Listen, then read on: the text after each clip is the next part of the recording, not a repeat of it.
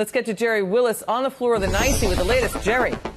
Liz, that's right. This is the worst start for a quarter since 2008. And for all three major indexes, think about that. The worst start to a quarter since 2008, the financial crisis. Let's take a look at these numbers. The Dow, its intraday swing today, 848 points. Only 11 of those points were positive.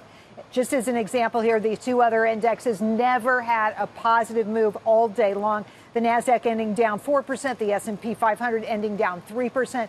These are big intraday moves. The Dow's worst performers tell a story here. Nike, Microsoft, Boeing. This is how broad the sell-off was. Nike, a consumer stock, Microsoft technology, Boeing, an industrial stock. You can see sell-offs in all major indexes.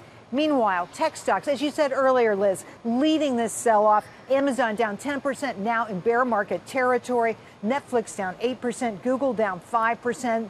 The FANG stocks have been defanged today. We saw a major sell-off in technology stocks. They were the ones that have been leading this market higher. We now see that they are vulnerable as well.